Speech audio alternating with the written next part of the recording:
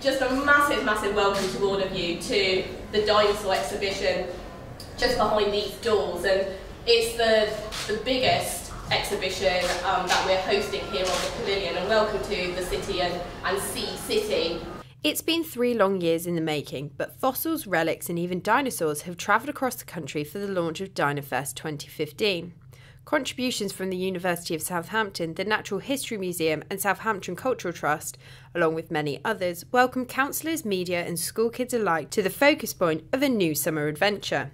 The dinosaur exhibition at Sea City is part of Dino Fest 2015, which is a Hampshire-wide initiative. So there's loads of things happening around the county, but we really are the jewel in the crown. And I think it's a really great opportunity to put Southampton on the map, and especially with the great research and kind of world-class discoveries that the university are making. No one really knows about it, and I graduated from the university and I didn't even know we did paleontology. So no, it's absolutely brilliant, and I'm really pleased it has come to Southampton. Should we go and see all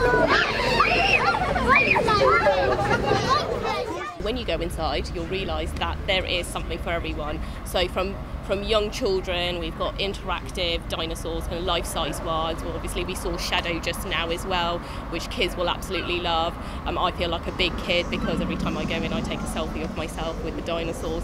But everything for young children to your real dinosaur geeks, which I'm slowly becoming one. So about kind of world-leading discoveries that have happened within paleontology recently, and the University of Southampton and the brilliant research that they do. But it wasn't just funding, planning and selfie opportunities which were at the forefront of everybody's minds. The research and accuracy kept one PhD student extremely busy. So the museum team approached our department at Southampton, particularly my boss, Dr. Gareth Dyke, and he recommended me to be a consultant on this exhibition to try and get across some of the weird and wonderful research we do at Southampton. I think the aim of Dino Fest overall is to introduce people to some of the rich paleontological history we have across the whole of the south of England, instrumental in describing dinosaurs in the first place, but also the fact that we've got some really strong and talented scientists working here in Southampton in particular, and this exhibition here at Sea City Museum is about getting across the science messages and making sure we understand that there's a lot of work that goes into the scene, behind the scenes in paleontology, and working out how dinosaurs moved, what they looked like, everything they ate. There's so much work goes into it, and we're just trying to give a snapshot of what we do here. Whether you're looking for a historic adventure or something to do on a rainy day, Dino Fest has something for everyone. April Brown, Solent News Now.